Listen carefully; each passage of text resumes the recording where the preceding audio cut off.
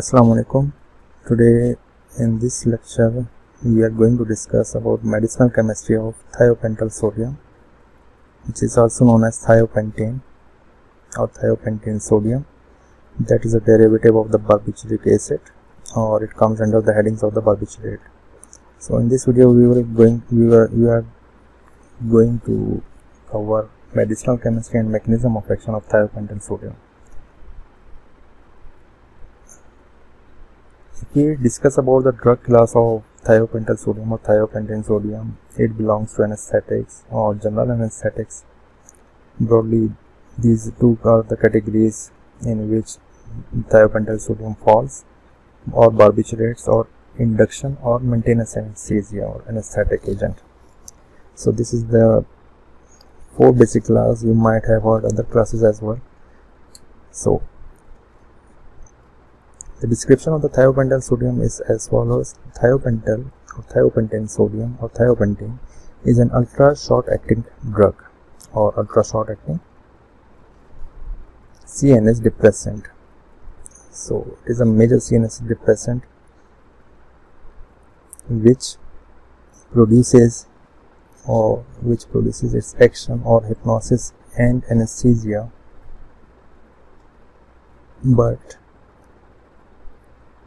not analgesia. So this drug has the property of the producing hypnosis and anesthesia, but it has nothing to do with analgesia. So remember this point, it might have been asked in your examinations or whatever.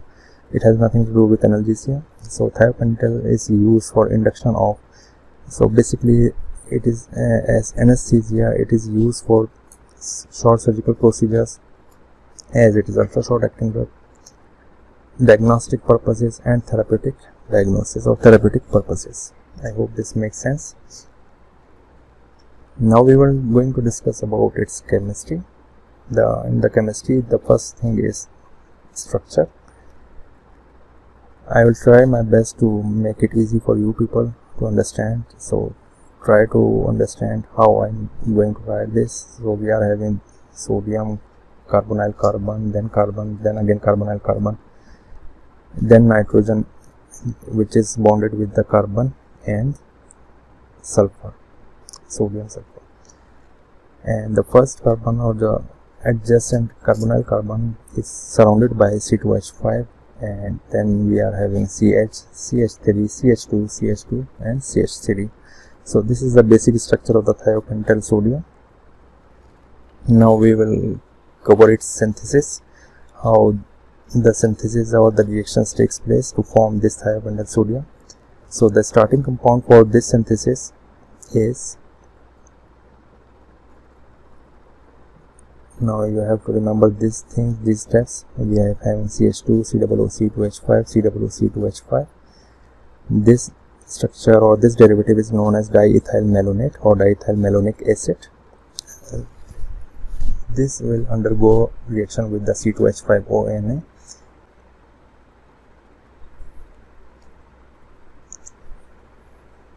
Now we are having reaction with C2H5ONA. Now consider this CH2 and COOC2H5.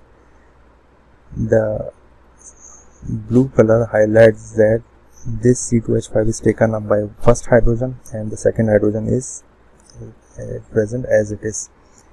Then it is further going to react with CH3, CH2, two molecules of the CH2, then CH, then CH3, Br, with the presence of the C2H5ONA. So it will form. Now again remember the first carbon, which is the central carbon I am taking here, is remains same, COOC2H5, COOC2H5, it is remains same as we have in the previous structure. Now we have C2H5, this is also the same structure.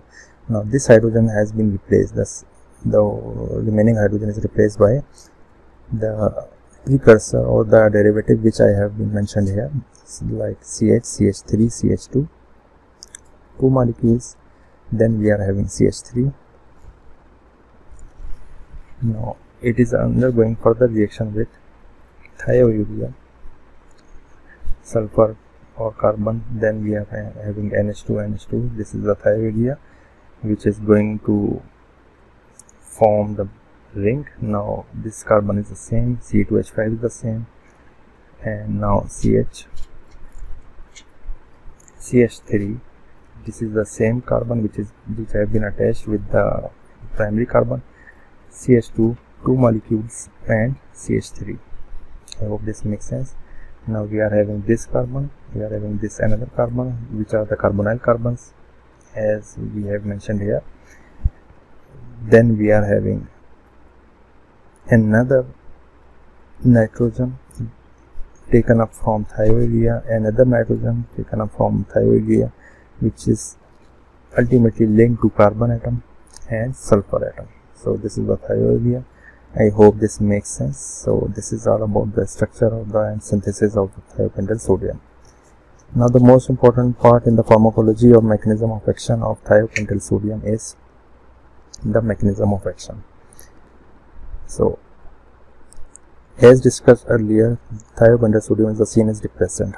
So it is an inhibitory drug, means it has to be worked on some type of the inhibitory neurotransmitter. So it acts on the GABAa receptor. So what is GABAa receptor? Let's discuss about it. GABAa receptor is actually the family of the receptor family composed of the 5 subunits. Let me discuss it. Let me write here.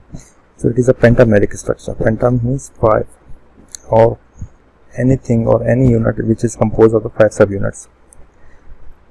What are these 5 subunits? These 5 subunits are the GABAa receptor consists of 2 alpha units, 2 alpha subunits, 2 beta units, and 1 gamma unit.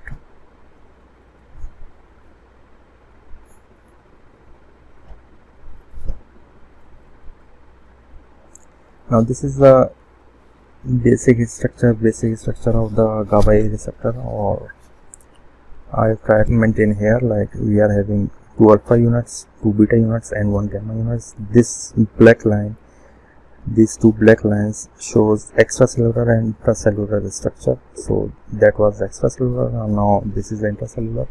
So this is important in conductance of the ions.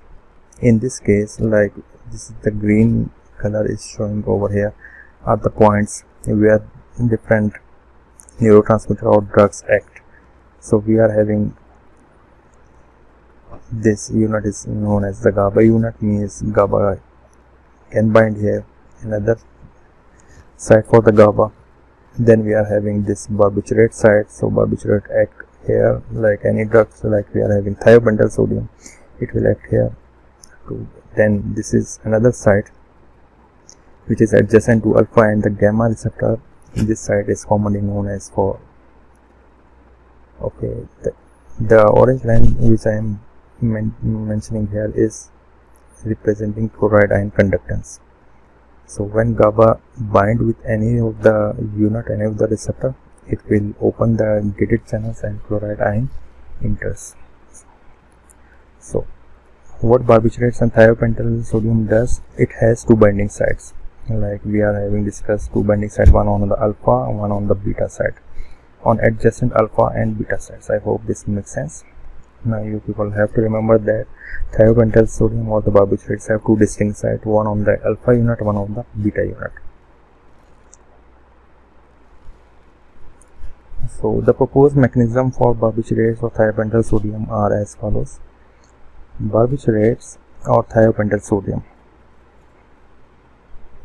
Barbiturates or thiopental sodium, it basically facilitates the action of the GABA. Okay, now remember, barbiturate facilitates the action of the GABA. GABA itself is an inhibitory neurotransmitter at the central nervous system. So whenever it activates or bind to the GABA receptor, it hyperpolarization takes place, so inhibitory effect takes place. So they increase the duration of the GABA gated ion channels. GABA gated ion channels means GABA gated ion channels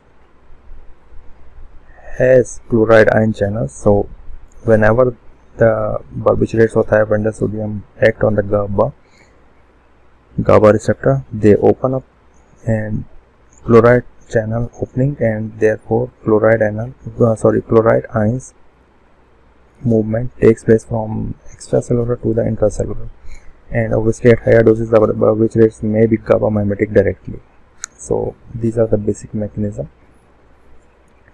of barbiturates or thiopental sodium. Hope this makes sense.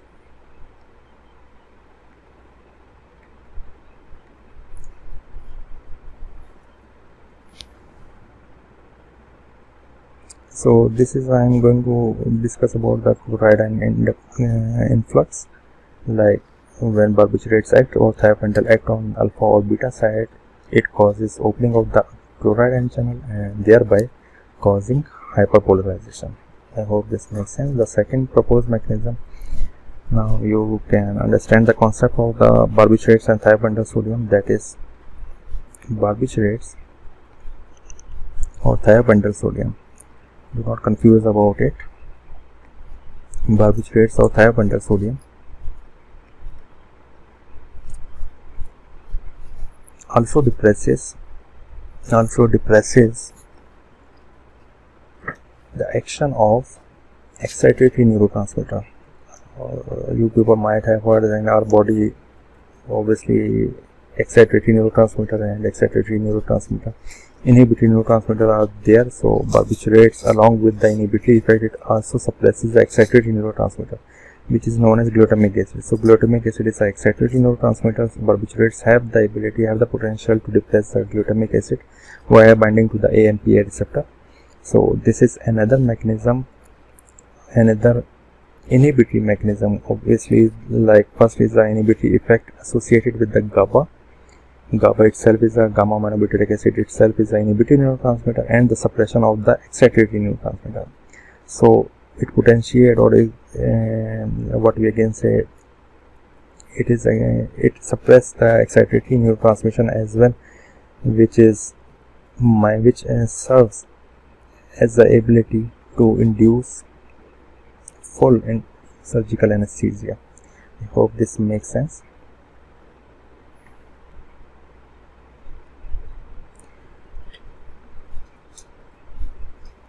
Now let me discuss about the summary of the mechanism of action. So I hope this makes sense to you people. What is the GABAa receptor? What is the pentameric structure? What are the alpha, beta and gamma subunits? So thiopental sodium or barbiturates, remember it has two binding sides, one on the alpha side, one on the beta side. Okay, so whenever barbiturates bind to such positions, such receptors, it will facilitate the action of the GABA, and which will in turn causing the hyperpolarization of the membrane by influx of the chloride ion from outside to the inside of the cell. So let's imagine this is the pentameric structure. Obviously they have no 5 sides, but just for the understanding I have written here, like we are having the blue color side of the GABA, means the GABA has to bind here. Normally one GABA or maximum 2 GABAs are bind to the receptors, but when barbiturates occupy any of the GABAa receptor, it will facilitate the GABAergic transmission. So more GABA will attach to the remaining spaces, like I have written in the orange writing. So whenever more GABA will attach to this, so more chloride ion conductance will take place, and it will cause hyperpolarization. Thank you very much. I am signing off. Please keep subscribing our channel and visit and follow us. Thank you. Allah Hafiz.